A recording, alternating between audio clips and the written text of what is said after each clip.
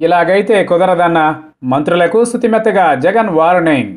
YS Jagan వేగంగా నిర్ణయాలు తీసుకుంటున్నారు. కానీ అందుకు అనుగుణంగా అధికారులు, మంత్రులు మాత్రం వైఎస్ జగన్ వేగాన్ని అందుకోలేకపోతున్నారు.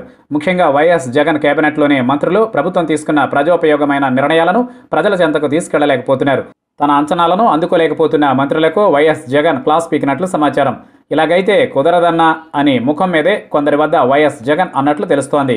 వైఎస్ జగన్ వరుసగా నిర్ణయాలు తీసుకుంటున్నారు. ముఖ్యంగా ఇటీవల జరిగిన ఏపీ అసెంబ్లీ సమావేశాల్లో 19 కీలక బిల్లులను ఆమోదించారు. అందులో బీసీలకు, మహిళలకు, మైనారిటీలకు సంబంధించిన ముఖ్యమైన బిల్లులున్నాయి. వాటిల్లో బీసీలకు నామినేటెడ్ పదవుల్లోనూ, నామినేటెడ్ కాంట్రాక్ట్ పనుల్లోనూ 50% రిజర్వేషన్లు కల్పిస్తూ నిర్ణయం తీసుకున్నారు. దీనిని ప్రజల్లోకి బలంగా తీసుకెళ్లాల్సిన మంత్రులు మాత్రం లైట్గా తీసుకోవడం వైఎస్ జగన్కు ఆగ్రహం కల్పించిందంటున్నారు. మరో సీనియర్ మంత్రినైతే వైఎస్ జగన్ ఏకంగా వార్నింగ్ ఇచ్చేంత వరకు వెళ్లినట్లు సమాచారం. ఉత్తరాంధ్రకు చెందిన ఈ సీనియర్ మంత్రి జిల్లాల రాజకీయాల్లో వేలు పెడుతుండడమే ఇందుకు కారణమని తెలుస్తోంది.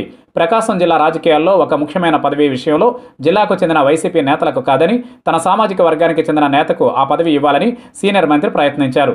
దీంతో ఆ జిల్లాకు చెందిన వైవి సుబ్బారెడ్డి సీనియర్ మంత్రిపై జగన్కు ఫిర్యాదు చేయడంతో ఆయనపై జగన్ ఫైర్ అయినట్లు తెలుస్తోంది.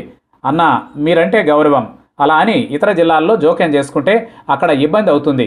ఏదైనా నిర్ణయం తీసుకునేటప్పుడు ఆ ప్రాంత నేతల దృష్టికి తీసుకువెళితే బాగుంటుంది.